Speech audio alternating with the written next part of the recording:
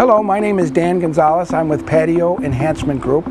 We are a commercial dealer and installer for Calcana infrared heaters.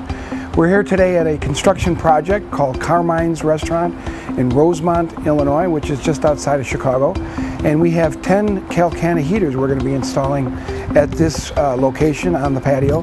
And today we're going to talk about the installation process of a Calcana heater, show you a little bit about what it takes from the point you get the boxes delivered to you to the point that we get a heater up in the air.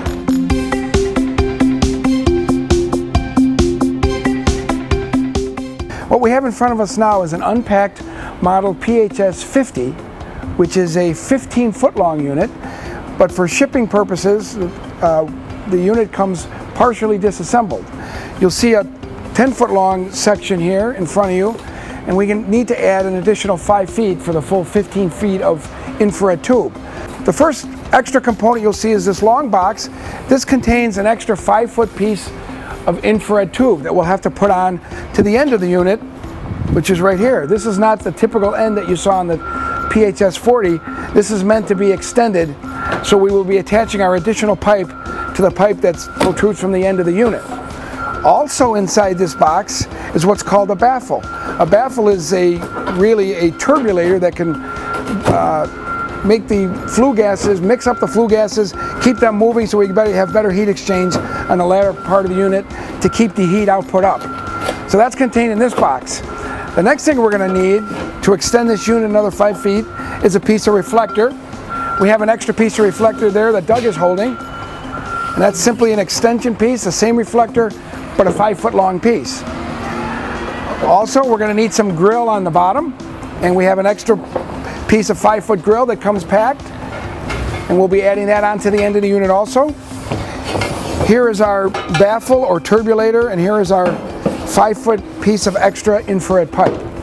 Notice the flare connection on this pipe. It flares out a little bit, so it easily slides over the pipe that protrudes from the base unit. Lastly, with the model PH50, we have a part box that comes in the main box, and we have our end cap, which will go on the end of the unit once we put our 5-foot extension on. We have our control panel, just as we had with the 10-foot unit, and our instruction manual and installation manuals. Also a bag of screws, and we'll show you what to do with those.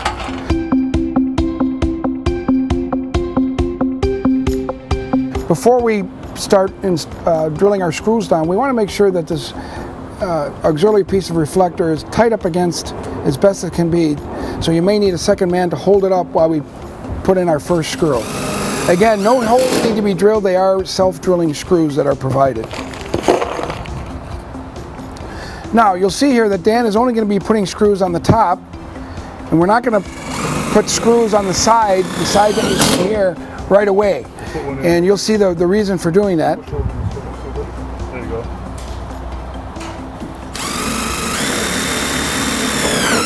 Okay, so now we've got enough screws in the piece of reflector to hold it in place, but again, we're not going to put the 2 remaining screws on the side, and we'll show you why that is.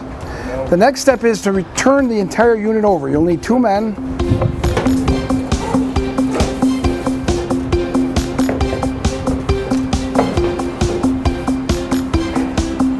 Okay, now the unit is shaping up, as you can see. The next step then is to take the piece of pipe that we already had inserted our baffle. Now that we've got our reflector installed, we're going to insert the baffle and secondary piece of pipe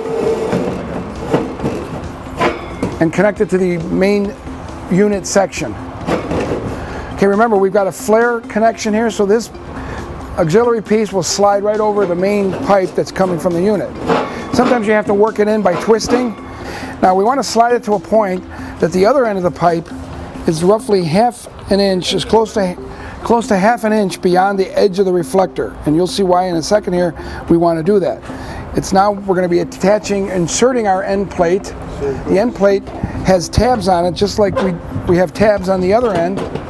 And we want to insert the end of the pipe, and it's got a reduction fitting here that slides into the cutout on our end plate. So we slide those in, seat it on the tabs, and make sure our pipe is inserted in the cutout. Now, right now we have all the components positioned in the correct position, and now it's time to screw down our auxiliary piece of pipe now that we know it's in the right position. So we simply take some of the same sheet metal self-drilling screws and screw down through both pipes. And we'll want to do this at least 3 to 4 screws to make sure we got a very tight connection that's not going to move while we're trying to install and lift the unit in the air.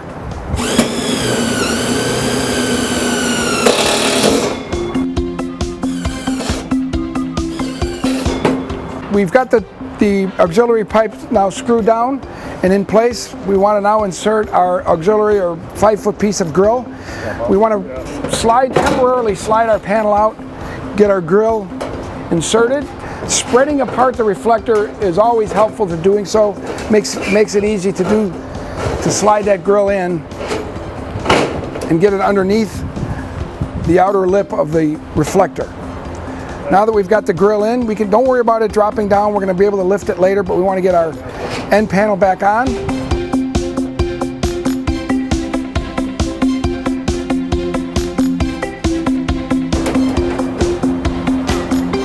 Okay, we've slid our end plate in now that we've got our tube and our grill inserted, and now Dan is going to insert some screws.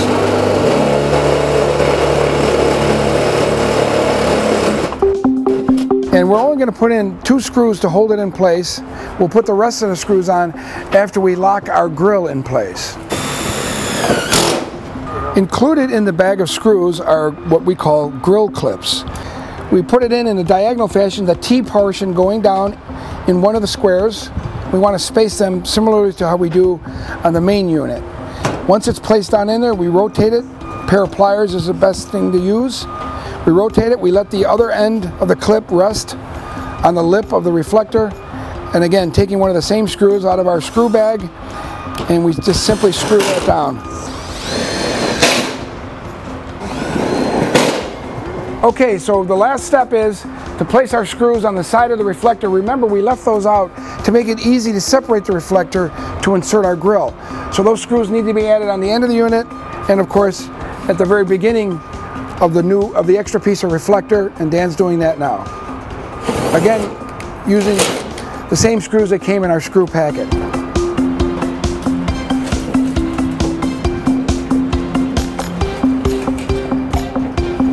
After the unit is turned over, you'll notice that, boy, we have some screws we have to put in here, and those were not accessible when the unit was upside down.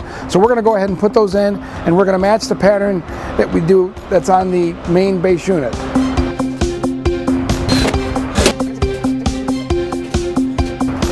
Okay, now that we have a complete unit, looking at it from the top side, you notice that we have 3 hanging points, unlike the 10-foot unit or the PHS40, the PHS50 with the extra piece of reflector and the extra end panel, we have an extra set of rabbit ear hanging points. So we have hanging points next to the burner, 10 feet away, another set of hanging points, and now yet additional set of hanging points 5 feet away.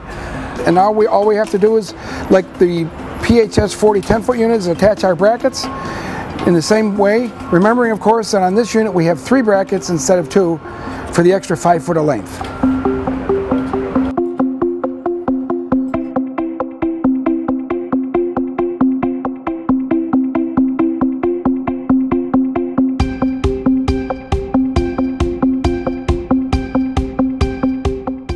You may already be asking, how do I control a unit once I have it powered up and piped? Well, the answer is right here. We have a controller here that has 2 components on it. We have an on-off control. Now remember, this is a low voltage, so we need to bring low voltage to wherever we mount this. Typically on the outdoor wall of the patio, could be mounted indoors.